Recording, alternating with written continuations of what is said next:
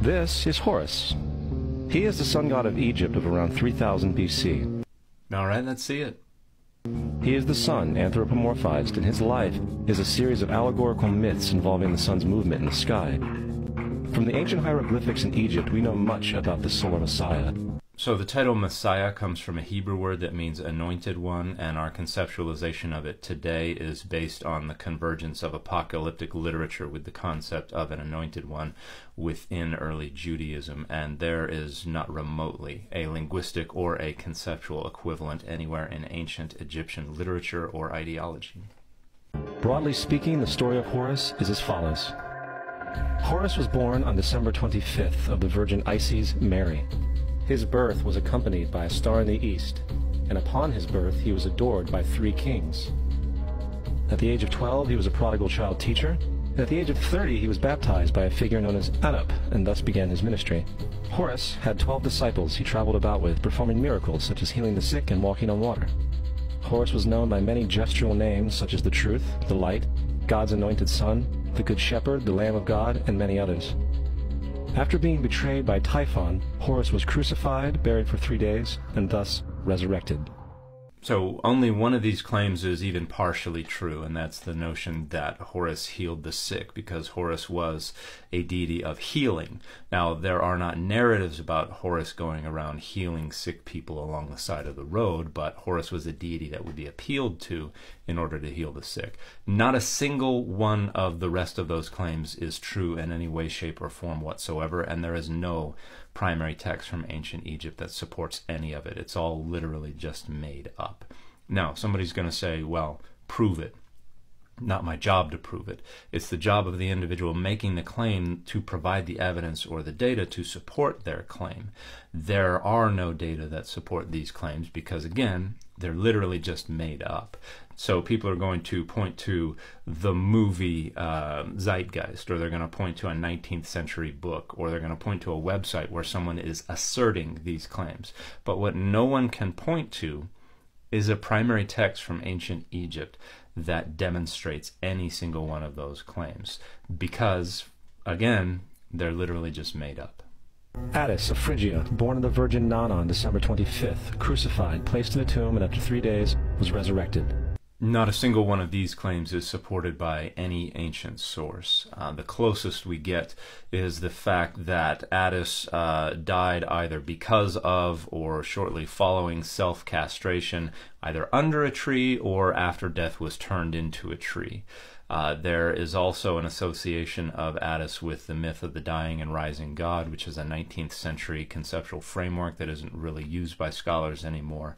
But there's no resurrection involved. What happens is that Zeus makes it so that Attis's corpse never decomposes, and there are stories about Attis's blood making flowers grow wherever it flows. So nothing remotely related to the claims in this video. Krishna of India, born of the Virgin Devaki, with a star in the east signaling his coming. He performed miracles with his disciples, and upon his death was resurrected. So, like all deities and divine humans in the ancient world, Krishna was said to have performed miracles. I don't think we can refer to their post-mortem exaltation as remotely comparable to resurrection as we understand it today. The star in the east is made up. And I think we are really straining at the data to say that Krishna was born of a virgin. Most accounts have Krishna being born naturally from the union of their mother Devaki and their father Vasudeva. Now, there is an account that kind of muddies the waters regarding the involvement of Vasudeva in that conception. But if we read it parthenogenetically, at most the conception is parthenogenetic. It does not mean that Devaki was a virgin. But we don't need to posit some kind of pre-existing template to explain where the idea of the virgin birth came from. We know where it came from. It came from the Greek translation of Isaiah's reference to a young woman having conceived that will give birth. It's translated in the Septuagint as Parthenos, or virgin, and that's picked up in a secondary tradition regarding Jesus's birth as being virginal or parthenogenetic. So we already know where it comes from. We don't need to posit some pre-existing template. Dionysius of Greece, born of a virgin on December 25th, was a traveling teacher who performed miracles such as turning water into wine. He was referred to as the King of Kings, God's only begotten Son, the Alpha and Omega, and many others.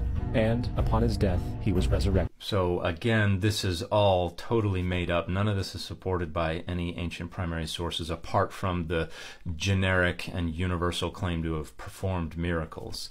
I've looked at this claim that Dionysus turned water into wine, and the closest I can find in any text or tradition that predates the Gospel of John is a story about Dionysus replacing the water of a stream with wine so that a nymph that comes there to drink will become drunk and will be easier to seduce.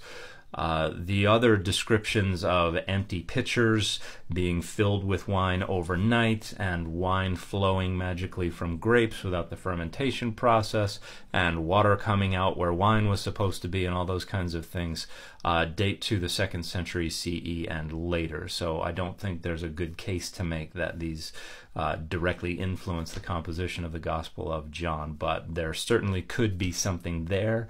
I have never seen a good argument for any kind of direct influence. Mithra of Persia, born of a virgin on December 25th. He had 12 disciples and performed miracles, and upon his death was buried for 3 days and thus resurrected. He was also referred to as the Truth, the Light, and many others. Interestingly, the sacred day of worship of Mithra was Sunday. So again, all of this is literally just made up. There are no primary texts from the ancient world that demonstrate any of these claims. The closest we get is a text from the middle of the 4th century that states that an emperor dedicated a temple to Sol Invictus on December 25th in the 270s CE, so centuries after the Gospels had been composed. And if you would like a great scholarly discussion of misinformation about Mithras and Mithraism and its relationship to Christianity and the Roman Empire, I would recommend checking out this book from 2008.